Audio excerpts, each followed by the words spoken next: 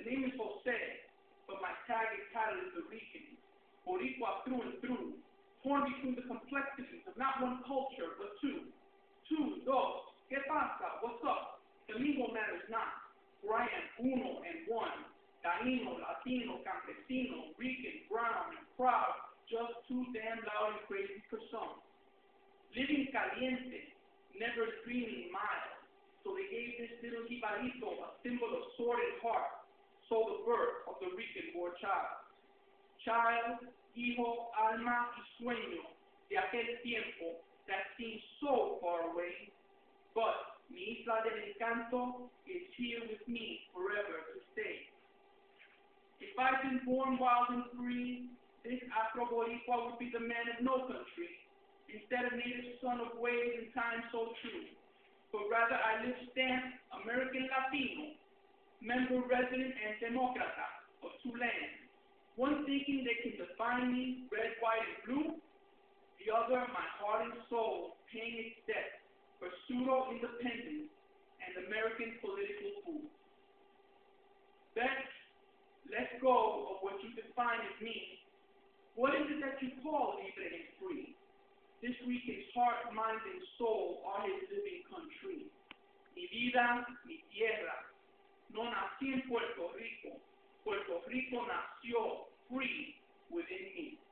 But a flag knitted with blood, cries, and tears, forever to be this Rican war child's first commandment. Misfit, chameleon, outsider, brownie spit, wannabe Americano, or an unaccommodating fool. Let the ignorant choose their labels. Let the misinformed tell their fables. Knowledge remains this Borinqian superlative tool. Conforming to this American enigma is truly a puzzle with pieces amiss and astray. This rompecabezas, hypocrisy, and promises does not register with me in any way. So mi voto and ballot, I selectively did. Please do not convert me with an equal opportunity off-Broadway musical on the Senate floor. My ballot calls for challenges to meet, promises to keep, journeys to complete, struggles to beat, and for all fakers running as policymakers, get off the floor and get those feet out my fucking door. This is a land of much diversity, color, and creed. A land of people with stories, glories, and needs. Needs dismissed by blindness. Glory killed without kindness. Story ignored by choice. Then why not to elect just one voice? So many cries y lamentos. No podemos vivir con solo una voz en estos momentos. With pseudo-intellectual conjecture, like the infamous one-way race, or the tasteless sin sazón melting pot wave, my grito, viva la raza, will boil this ignorance up and away.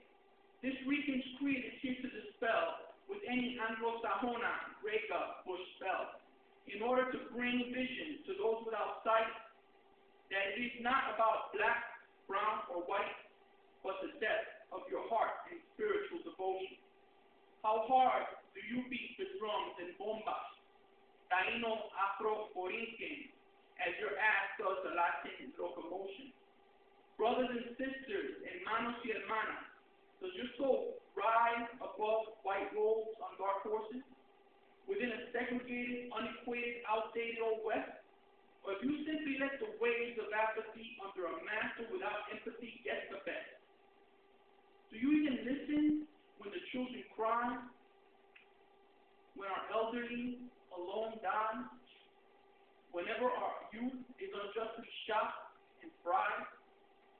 So many lives within these waves of blood red, too much white, and dirty Harry wannabe blues. As our sons and daughters hide their pride and let their gritos telares subside. ¿Dónde está mi coraje? ¿Dónde está lo salvaje? Mi grito de life and cry for independence will not go sailing into the night. When hope sets sail with the new generation at its helm and tail, I will drop anchor like the mightiest of hammers slams the nail. Hey, for me, a new garden, planted with seeds carrying souls from way back when, will soon blossom, breathe love and hope, and let dreams live again. From those I will pick a dozen flowers from cancer to send again and again. Toda mi gente, young and younger, do not forget how this Wepa man came back to the time, made living and beating death his only crime, and dropped death with the power of faith, passion, and rhyme. Enough to live for you